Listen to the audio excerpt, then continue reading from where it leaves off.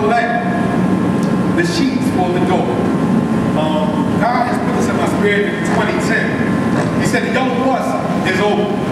We on coach this 2011. We are no longer on the yellow bus. We're not slow no more. We ride coach in 2011. We have to pick up the pace.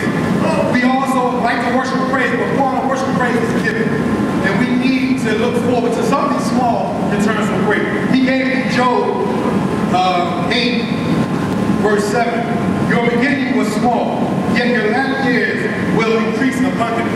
So we start off with something small. We make one step, he showed us make two. But he also gave me Isaiah 1:19.